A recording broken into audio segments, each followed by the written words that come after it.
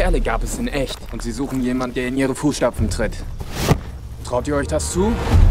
Wir sind die Neuen. Sag das nochmal. Ich meine die Kerle, die in die Fußstapfen der Alten treten. Dann holt mal eure Räder. Ich werde euch was zeigen. Die galaktischen Sieger.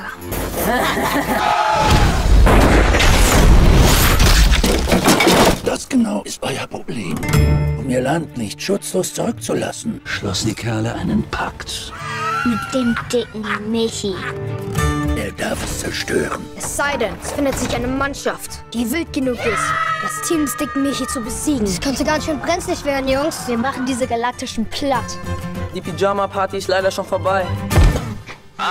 Wir sind nur 6. Wir sind einer zu wenig. Wir machen ein Casting. Und die wollt ihr schlagen? Der Job ist noch frei. Das sehe ich. Nein! Das ist ein Mädchen. Der spielt mit keinem Mädchen zusammen. Sag das doch mal. Wollt ihr wirklich dafür kämpfen? Es wird höchste Zeit, dass ihr eine richtige Mannschaft werdet. Das sind sie. Dann liegt jetzt alles in euren Händen.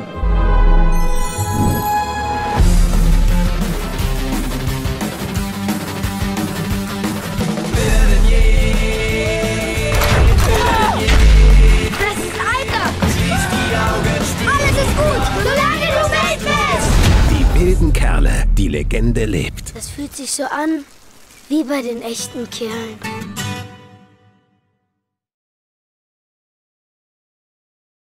2016 has been a big year so far for family movies, with Zootopia, Angry Birds, The Jungle Book and Finding Dory already having had huge successes. But there are still more great family movies to come. The remake of the Disney classic Pete's Dragon, the story of the special bond between an orphaned boy, Pete, and his best friend Elliot, who just happens to be a dragon. Then there's Moana, starring Dwayne Johnson and newcomer Ali Cravalho, a CG animated Disney movie about Moana, a born navigator who sets sail on an action-packed voyage in search of a fabled island. Trolls is also another movie not to be missed, a film inspired by the iconic toys made popular in the 70s, starring Justin Timberlake and Anna Kendrick. Finishing off the year is the animated musical comedy Sing, with its all-star cast including Matthew McConaughey, Scarlett Johansson, Reese Witherspoon, Taron Egerton and Seth MacFarlane. The movie is about a koala named Buster who recruits his best friend to help him drum up business for his theater by hosting a singing competition.